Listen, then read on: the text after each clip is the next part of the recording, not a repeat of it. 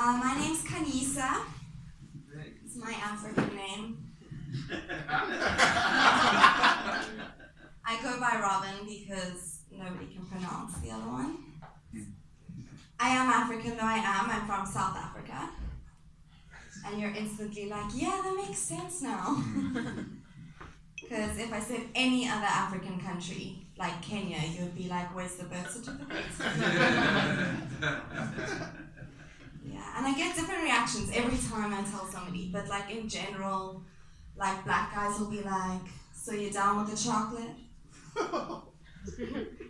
He knows.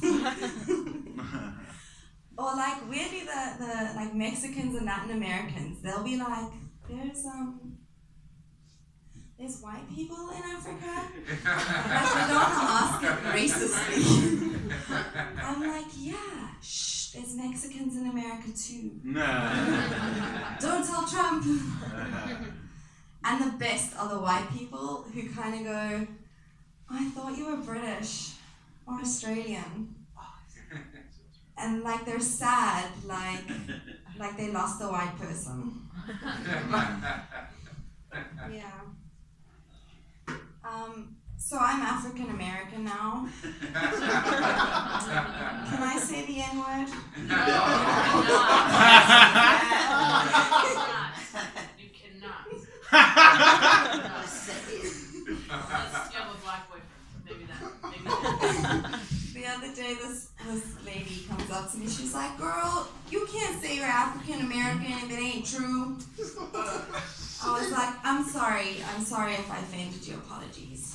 I'm not American." That's not the answer she wanted. That's not the response. But I am willing to make it true if I'm open to green card marriages if anyone's into white chocolate. Justin. Yeah. He's not even. He's sitting right here. Man is a Dutch girl, a UK girl, and a South African, all in the front row. Come on. Yeah, so I'm an au pair. It's not living the dream. Just saying. Sorry. It's okay. And this isn't either yet. I'm just. Yeah. So basically, what that means is that an American family brought me from Africa here to work for them. Yes, we've seen this before.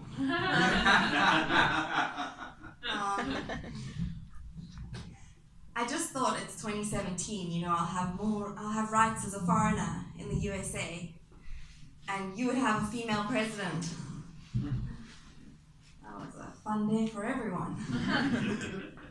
Yeah, and there's like a lot of protests now, a lot of people are unhappy, but they kind of need some work. Because like, hell no, Trump must go. That's not going to cut it. He doesn't care. And I was in this march, the Women's March. 20,000 women turned onto Fifth Avenue and they were like, woo! And I was like, is there a margarita special? That doesn't sound very protesty. Yeah, so I'm going to give you some lessons because like in Africa we learn how to protest from like birth. It's like recess, protest. We'll get to math when there's equality.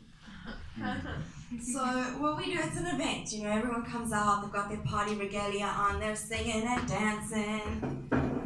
Zoom pe, zamina, yeah, Amandla. And that's how we want to apartheid, guys. One struggle shuffle at a time. The struggle shuffle is very important, though it is. Leadership positions are handed out on that, based on that ability. Our president just won, so you think you can dance Africa. That's how we got there. It was cancelled after the first season, though. We felt there was too much power in the prize. Yeah. How much time do you have? 30 seconds. 30 seconds, fantastic. So I get it though that it's a summer sport though, it's not really a winter thing. So just wait, you know, the anti-Trump free concerts are coming. Meryl Streep will be emceeing. Lady Gaga will be performing. And there'll be $5 margaritas. Woo! Thanks guys.